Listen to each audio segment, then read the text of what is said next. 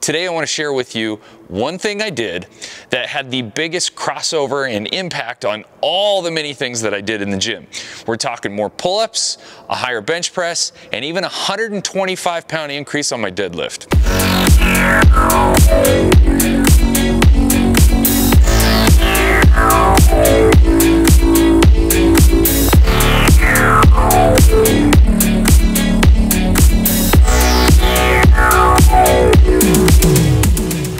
What's up, superhumans? BT here. If you're new to this channel, I like to create content that's going to help you move, feel, and perform better, both mentally and physically.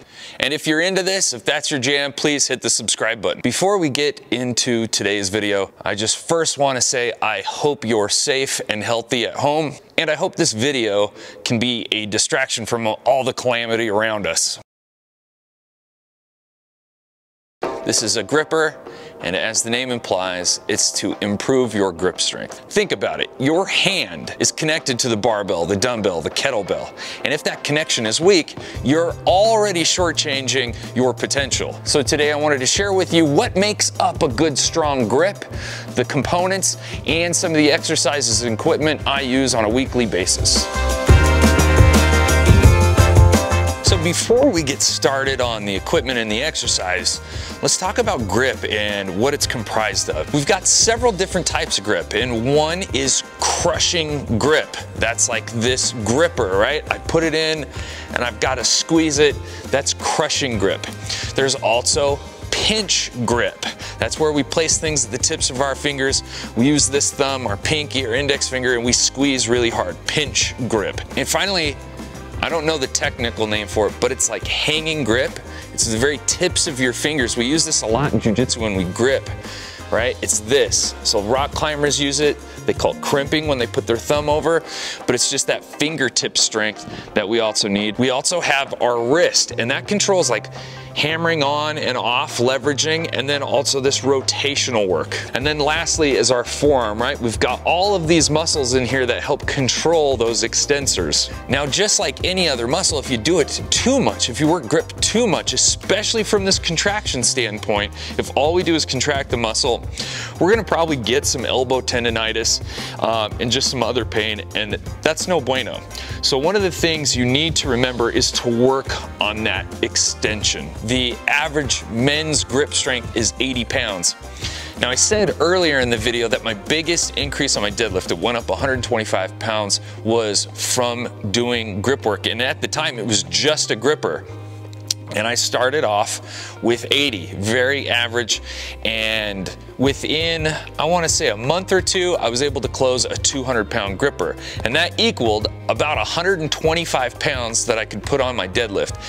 My legs were strong enough, but the barbell kept slipping out of my hands. Even with a switch grip, I just couldn't hold on to it. By improving my grip strength, my deadlift went up. And because my deadlift went up, so many other things went up. My overall speed, like in the sand when I was a volleyball player, I could definitely jump higher because of it.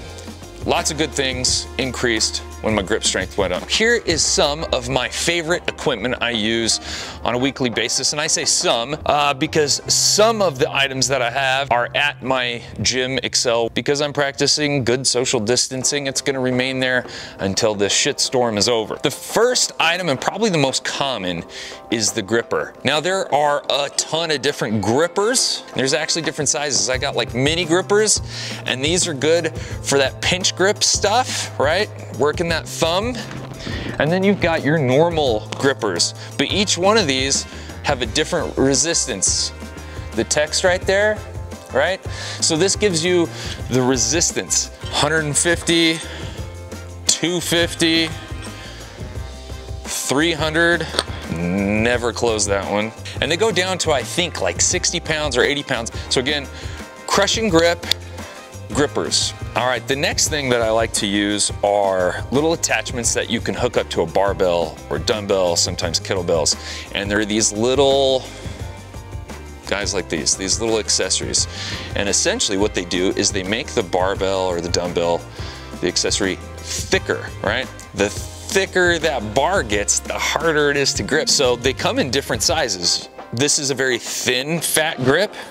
This is a very thick fat grip. This is like 2 inches, I think, and there's one even bigger than this. Good stuff right here. I use a couple of different like rock climbing attachments. These are great for like a carabiner, or you can put some nylon webbing through there and feed them through a pull-up bar or something like that.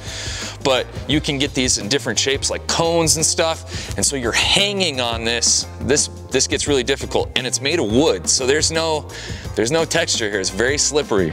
Along with those fat grips, there are different shapes. And this is the grenade grip. It's actually, it looks like a little grenade. You want some gnarly fatigue, do some kettlebell farmer's walks with these attached.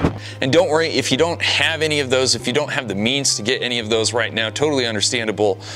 This, just a simple dish towel, can destroy your grip. And I'm gonna show you a couple of cool ways to use this. So we're gonna first start with the gripper. This is probably the easiest because, I mean, it has like one function, that's to close it, right? Be creative when you get a gripper. Here are just some of the exercises that I like to do. I'll essentially do a farmer's walk. Maybe on the way back, I'll extend my arm overhead. Lastly, sometimes I'll go through windmill positions while static hold, and you'll feel the difference on this. All right, so now let's go over fat grips and how to use them. Probably the most common way to attach these and use them are for various ways of carrying or lifting. So on this first one, it's an exercise I mentioned earlier, and I do a ton of these, and these are farmer's walks with different grips. So you can use the thin grip, you can use the extra fat grip, you can use the grenade grips, you can even use the towel on these. The next thing I like to do is deadlift. So I'll put some grips on these, and I like to vary the position of the grip. So I'll go through a conventional deadlift, and I'll even do a sumo deadlift. I think it's also important to switch positions. So like if you're using a switch grip compared to a conventional double overhand grip. Lastly, these things are killer for pull-ups. Sometimes I'll set up multiple grips along the bar and do a few pull-ups of each one at different widths. Now, as I said earlier, you do not have to have some of these items to get a great grip workout in. You can use that dish rag. Obviously, you can't replace a gripper with the dish rag, but any of the fat grip stuff that I showed you, you can do with the dish rag. You can put it inside the kettlebell handle and do some farmer's walks with it. You can wrap it around a barbell and do deadlifts with it, and I love that variation. If you really want to get froggy, you can put it over a pull-up bar and do pull-ups with it. It's one of the hardest variations you can do. And if you can't do pull-ups, then do an inverted row with those. Today, I just simply scratched the surface of what can be done with your grip work. There are so many pieces of equipment and applications I didn't even go over. Things like wrist rollers, where you're like rolling. There's either the T-bar rollers, where you roll up a plate weight, or the wrist rollers, where they're two like giant hockey pucks that you roll. There are different like sizes of pinch blocks, like 4-inch pinch block, 2-inch, a pure plate, like a really thin plate. There are hang boards for rock climbing. I actually have one of those, and it's awesome. Why don't we do a giveaway? Just a spontaneous, just thinking here. I'm gonna give away a pair of fat grips, a pair of the grenade grips, because those are some of my favorite. Entering my contests are really easy. All you gotta do is like the video, comment down below, and make sure you're a subscriber. Needless to say, there is a massive rabbit hole that you can go down when you are trying to improve your grip strength. And I will put some of my favorite resources for that in the description below. There you have it. I hope you enjoyed the video, and I promise you, you improve your grip strength, everything's gonna improve. I think they actually said it was the #1 correlating factor to life expectancy was grip strength, actually. I hope you enjoyed the video. As always, if you did, please hit the like button. It goes a long way in letting me know what kind of content you want to see more of.